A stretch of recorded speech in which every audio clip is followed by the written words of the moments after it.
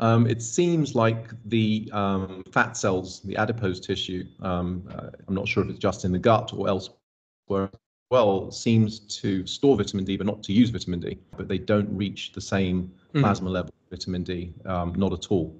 So people being told to take even 4,000 units, check their bloods, and their vitamin D is hardly shifted.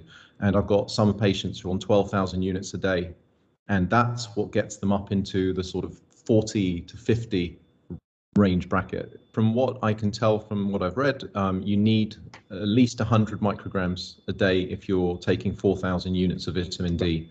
And seeing as many people don't get levels of 50 even with 4,000, they often need 6,000 or 7,000 or 8,000 units a day. I tell people to take 200 once they're going above 4,000. Living in a simple situation, we would be eating animal products, and the animals would be fed on grass. And of course, the vitamin K2 is made by bacterial activities in the animal's guts. So mass-produced farming, the meat and the milk will have low levels of vitamin K, whereas in the natural K2. Whereas in the natural situation, there'd be high levels of K2. And of course, from fermented foods as well, I guess it would be normal to store foods for fermentation as well. Yes.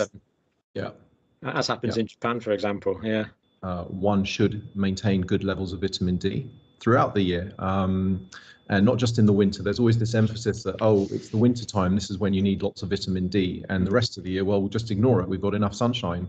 I can tell you that I swim 1 kilometer every day in the sun for nearly the whole year, and I don't reach these levels of vitamin D without taking a supplement. And if you think that 1,000 units is only 25 micrograms, and there's 1,000 micrograms in a milligram, and there's 1,000 milligrams in a gram.